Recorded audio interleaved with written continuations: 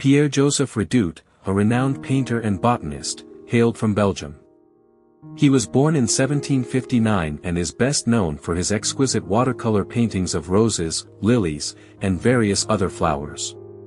His exceptional talent earned him the nickname, the Raphael of Flowers, and he is widely regarded as the greatest botanical illustrator of all time.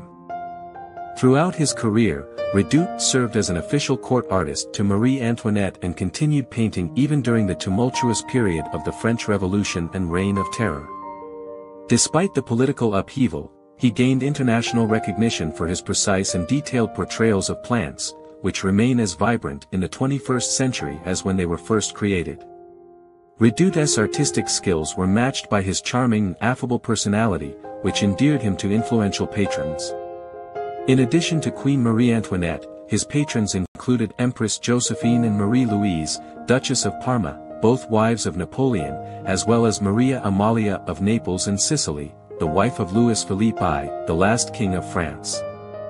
Redouté collaborated with leading botanists of his time and contributed to nearly 50 publications, depicting a wide range of flowers from the French court to those found in distant locations such as Japan, America, South Africa, and Australia.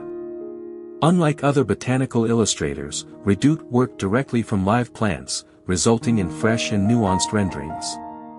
His era was marked by the publication of exceptional folio editions with colorful plates, and Redouté himself produced over 2,100 published plates featuring more than 1,800 different species, many of which had never been depicted before.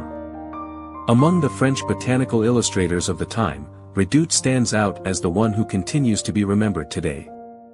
He is considered a significant successor to the tradition of Flemish and Dutch flower painters such as Bruegel, Royce, Van Huysum, and De Heem. Redouté's early life and artistic journey. Redouté, born on July 10, 1759, in St. Hubert, Belgium, grew up in a family of painters. His father and grandfather were both painters, and his brother was also involved in the arts. At the age of 13, Redouté left home and embarked on a career as an itinerant painter, specializing in interior decoration, portraits, and religious commissions. In 1782, he moved to Paris to join his brother in painting scenery for theaters. The rise of Redouté as a botanical artist in Paris. Redouté's talent as a painter quickly gained recognition, particularly in the field of botanical art. He became known for his exquisite illustrations of flowers and plants, capturing their delicate details and vibrant colors. His works were highly sought after by botanists, horticulturists, and collectors. Redouté's skillful use of watercolors brought his botanical subjects to life, earning him the title of the Raphael of Flowers. Redouté's legacy and influence. Redouté's contributions to the field of botanical art were immense. His detailed and accurate illustrations not only showcased the beauty of plants, but also served as valuable references for scientific study. His works were widely published in botanical catalogues and books, and his reputation as a master botanical artist spread throughout Europe.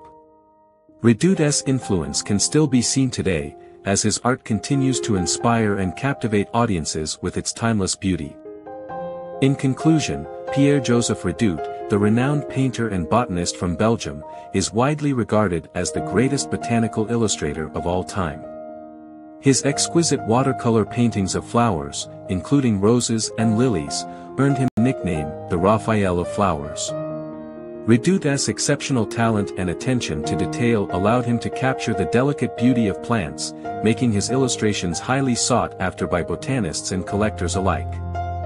Despite the political upheaval during the French Revolution, Redouté continued to create vibrant and precise portrayals of plants, solidifying his international recognition.